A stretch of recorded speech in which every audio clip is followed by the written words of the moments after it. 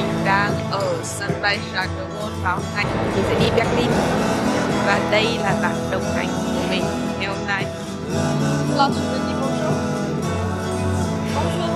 Mình vừa mới lên máy bay xong và bây giờ đang cực kỳ lạnh luôn. Bên ngoài ấm. Và hôm nay là sáng mùng 1 Tết nên là bọn mình quyết định sẽ đi chơi. Đầu năm đi chơi để cả năm được đi chơi.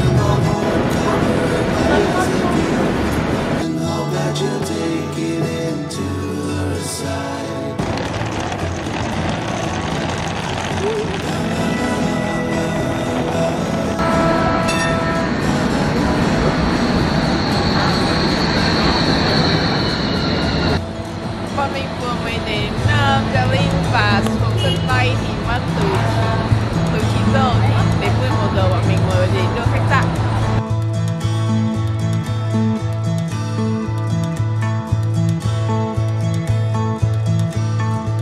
Bây giờ bọn mình đang ở quảng trường Alexanderplatz và đang kiếm chỗ ăn. Đằng sau mình thì là đài truyền hình, tháp truyền hình Berlin. Mình nhìn thấy không, nhưng mà hôm nay thì rất là sương mù nên chỉ có thể nhìn thấy một nửa cái tháp đấy thôi. Và lúc đầu thì bọn mình định đi ăn ở trên đấy, nhưng mà với sương mù như thế này thì có ngồi trên đấy cũng không nhìn được gì cả, nên là bọn mình quyết định sẽ tìm chỗ khác để ăn.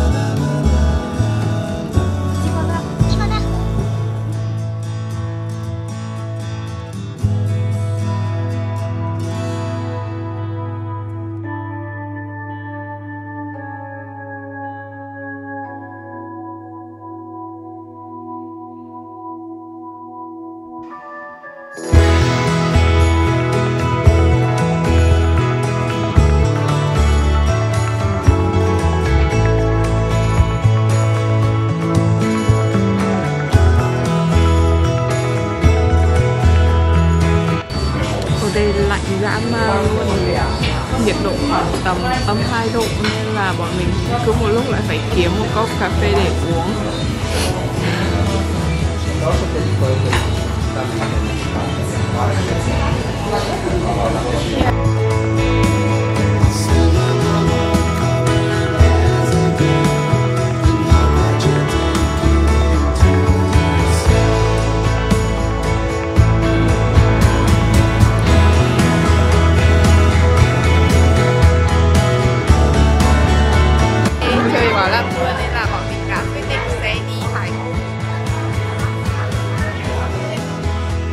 Thank you.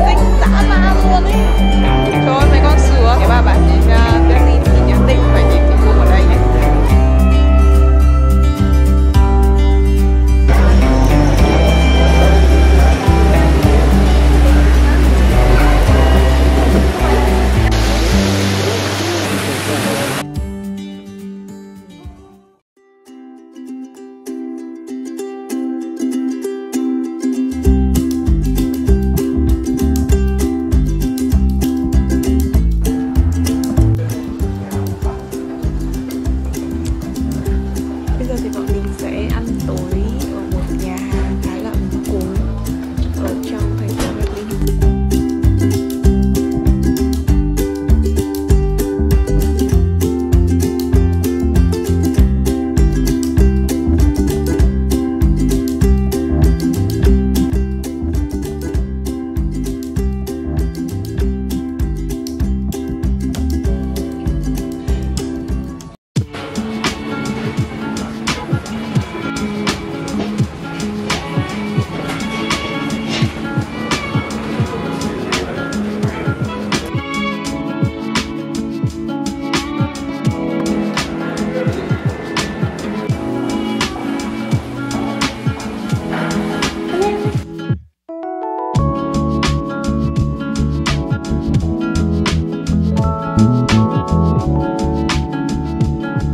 Ở hostel này thì bọn mình thuê theo kiểu giường đông.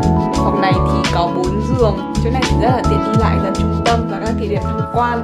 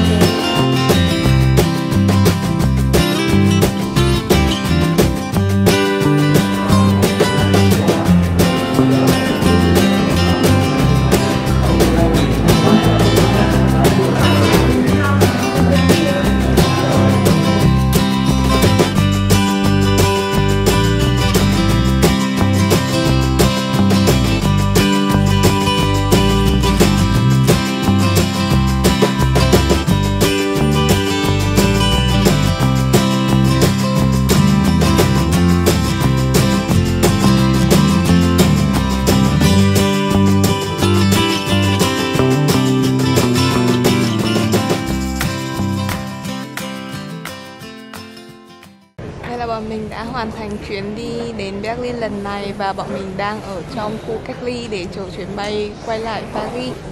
Còn hơn một tiếng nữa thì mới đến giờ lên máy bay lận. Chuyến đi kết thúc khá là tốt đẹp, mặc dù điều kiện thời tiết thì không được tốt lắm, lạnh cực kỳ. Đối với mình thì đây là lần đầu tiên mình đến Berlin nên là có rất nhiều thứ mới lạ để khám phá. Cảm ơn các bạn đã theo dõi video lần này của mình và hẹn gặp lại các bạn trong những chuyến đi tiếp theo nhé.